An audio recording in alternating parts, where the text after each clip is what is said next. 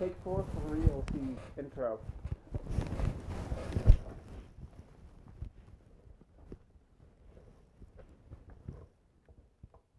Hey everyone, welcome back.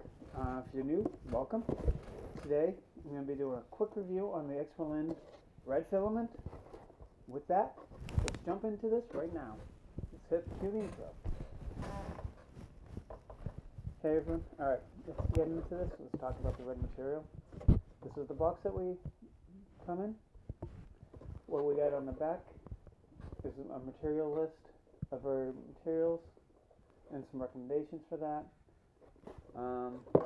They've changed the look of the box a little bit, kind of on the green side if you ask me, a little bit too much green, but it's probably saving them money in the long run, which is always a good thing.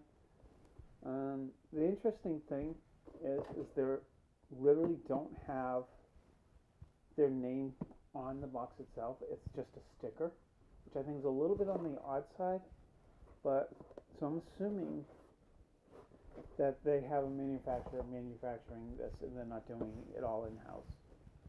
Now with that said, the box is decent. It's got a nice little window, color and all that. They have a sticker for that information. Good sturdy box that comes in. But we're not interested in that now, are we? We're interested in print quality and the material itself. Alright, as you can see here, the red, it's a nice red. That's, depending on the light that you're in, it could be lean towards the warm side or the cool, or slightly on the cool side, but mostly on the warm side, most of the time from what I can tell. Like I said, if you know your Pantone colors, I'd say, I want to say this would be close to PMS 200. Any graphic designers will know what I mean by that. Anybody who's familiar with the Pantone system will know what I mean by that. Now, that's fine. Print quality, I like it. Looks cool. Looks good. Anyways, print quality looks really good. At a 0.06 layer height, it gives you a nice little satin feel to it as far as looking at it. Obviously, you can feel the layers to some extent. Still really nice quality print. As far as support goes, they were easily torn away, so it plays really nicely with that. And yeah, I'm very happy with the material. Now, disclaimer, I paid full price for this material. I bought it myself using my own hard-earned money. And yes, I did not ask a dime from them. So this is my own opinion, strictly. Now, as far as, like I said, quality of the print is excellent. I'm very happy with it. It had no stringing whatsoever, but also I've not seen any stringing with this machine, so the guys at Robo really dialed in the material. And as far as PLA goes, and this, I was just using their standard setting. I didn't do anything special.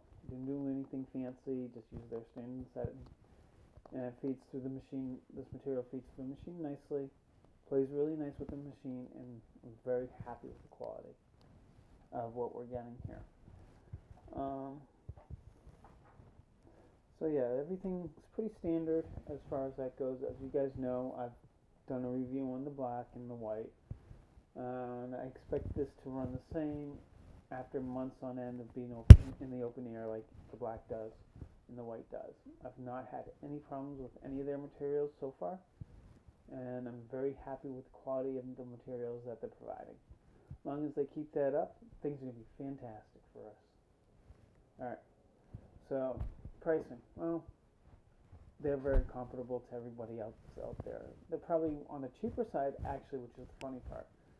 And the quality I've seen is better than some of the no-name brands I've got, in my opinion. They have not seen any stringing. Like I said, it prints smooth. The machine has not had any problems with it. And overall, I'm very happy with the material. Alright, with that said, I don't really have much more to say about it, other than I'm very happy the way it prints. And I think it's one of the more top-notch materials as far as that price range goes. And I can't compare it to more expensive stuff. I can't really justify spending $50 on like that hacker. So, but as far as the price range that I'm comfortable in, this stuff is top-notch. Alright, with that said, I hope you enjoyed this quick one. Hit the subscribe button for the next one. You should like it. It's going to be creating a Christmas ornament, getting ready for Christmas. And hit that bell icon so you know when that's up. I'm trying for every Friday, so that's what we're looking towards. And with that, I'll see you next time around. Thanks, guys. Please subscribe if you're not.